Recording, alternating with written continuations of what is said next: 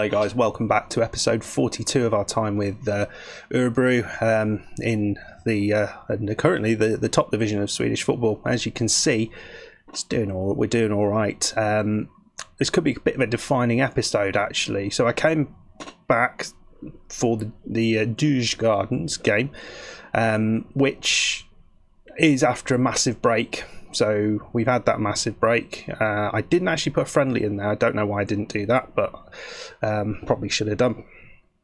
And we're starting on a bit of a run. So we've got Djurgardens, Hacken and AIK and Norrköping all in a short period of time. Not easy, but if you come through all that fairly unscathed, you start to think maybe there's a chance. And the reason we're coming back today, so all the rest have played their games, and we're playing Djurgardens. There we go. And we're just 3 points behind them at the minute, which is utterly mad. We've only played, I think, a couple of games since the last time we were 3 games since we were together. We had that away game against Malmo, which I said would be a good one not to lose. We didn't lose it, 0-0. It wasn't too bad. And then we've just beaten Kalmar 4-0. Asamoah, Ledoux, Gustafsson and Elumari, who's been playing quite well. Friendly that was chucked in there. And then again, it was a missed penalty. Yeah, there we go. Yeah.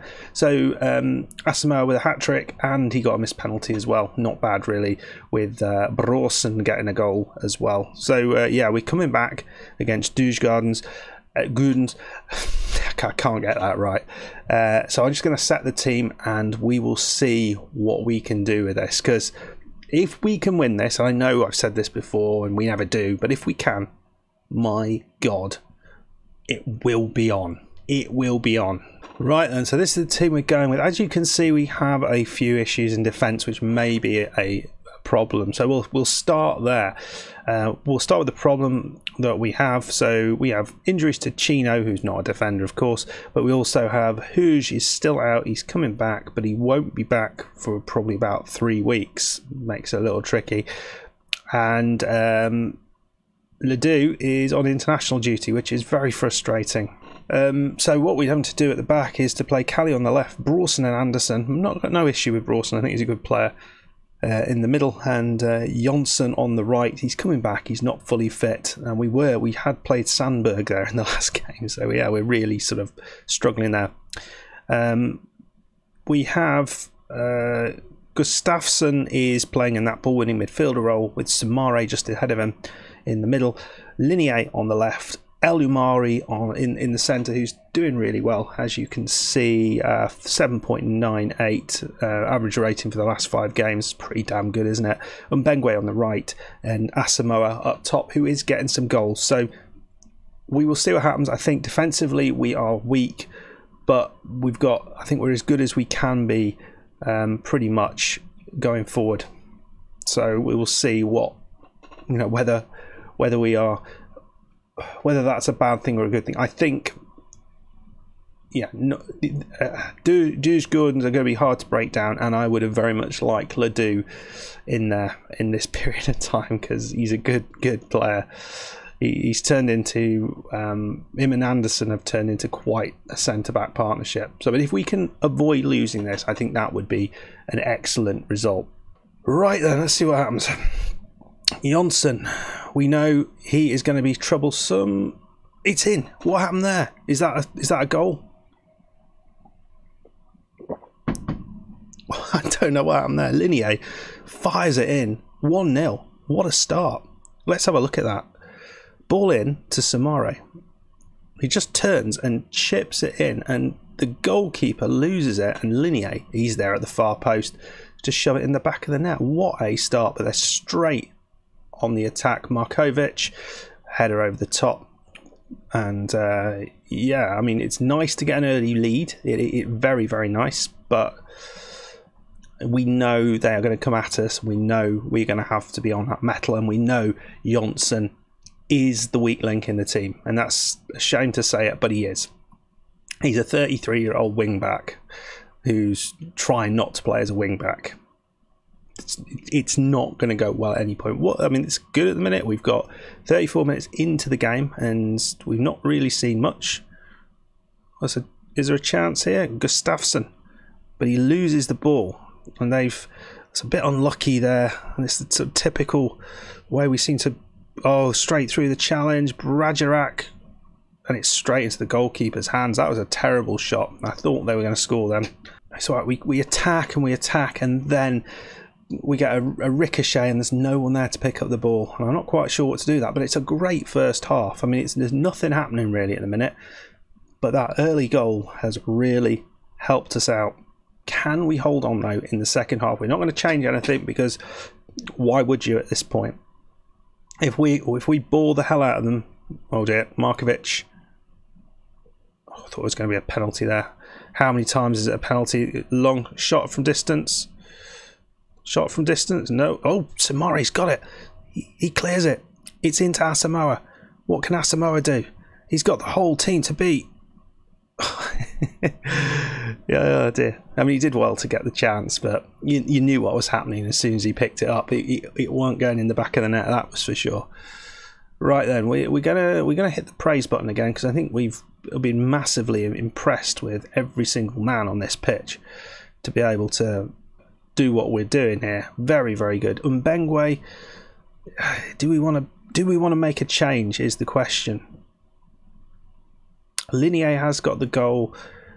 Is there somewhere we could have... I mean, obviously at the back we're struggling a little bit. I think the obvious change for me is Sorensen on for Gustafsson.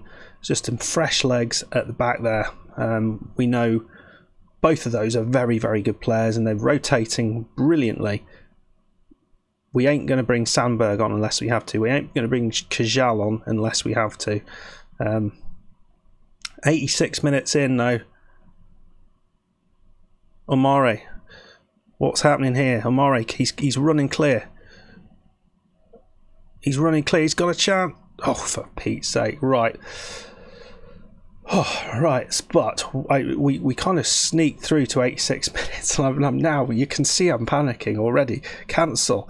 Oh, good God! Right. Team instructions. I'd be terrible, wouldn't I? Time wasting. We are. 86 minutes time wasting. Yeah, that's fine. We're going to go be more disciplined, and we're going to hit that button. 9 minutes we'll make a substitution, and there's not a lot of time on the clock here. Not a lot of time on the clock. We'll bring it off Linear, bring on Alstrand. And what a result that is. What a result that is. 1-0 against Djurgardens, which is not a result we'd have got last year. It's not a result we'd have got at the start of this year, really. With a defence like that, with Jonsson, let's just have a look at Jonsson, because he is pretty... I suppose he's still got a little bit of pace, but it's not a lot there, is there, to get excited about? But he's done it a lot. All his physicals dropping off like weights in the bath. But absolutely bloody fantastic. That is absolutely fantastic. They did excellent. They really, really did.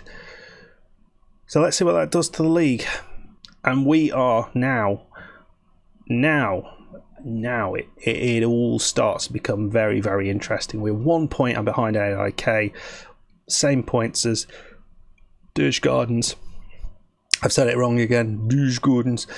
You can see a lot of teams drawing games, and we were in there as well. But that's an important one. So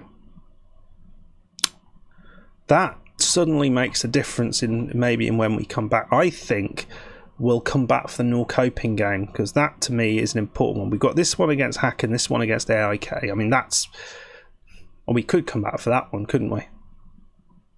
I don't know. I'm going to play the Hacken game behind closed doors, my closed doors, and then we'll see what happens, whether the AIK one is important or not. We might come back for that one, because it could be, oh, we've got the Euro Cup. Oh, I might just throw it, depending on what's going on. I might just throw it. Because you look at the run in there. I mean, that last game is a biggie. Well, that game's a biggie. But you look before that, it's not too tough. Norrköping are suddenly back on track. They've started playing really well. But there's winnable games in this sort of period here, so that will be exciting. Right then, guys. Well, excitement ramps up. It's the first time I think we really look like we might have a chance here. If we can get Ledoux back and Hughes, I'm pressing things. I don't know what I'm bloody pressing. That's why. When's Ledoux coming back?